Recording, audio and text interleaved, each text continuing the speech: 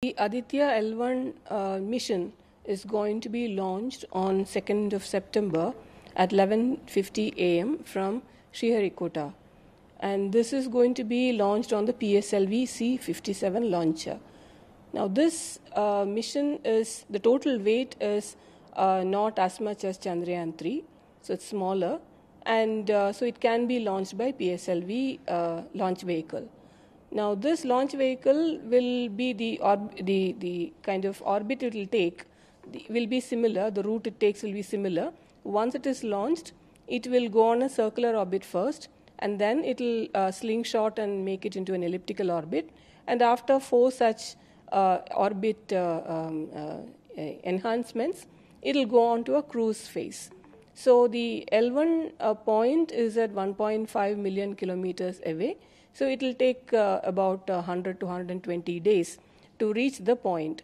So that is what the whole mission is about. And then after reaching the L1 Lagrange point, it will be on a halo orbit, and the instruments start functioning from there. So now we have soft landed on the moon. So we have a foot on the moon. Now we are trying to see whether how to study the sun. So the important thing is we are living with a star.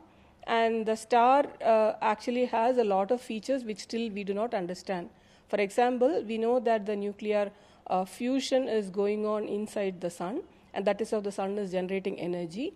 And the sun is giving us light and heat from there.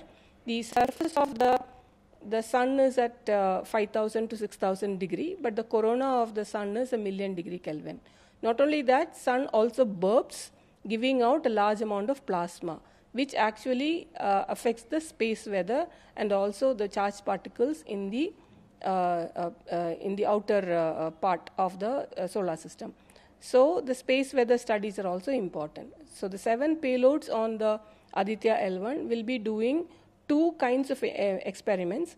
One is the remote sensing, like look at the sun and collect the radiation and study.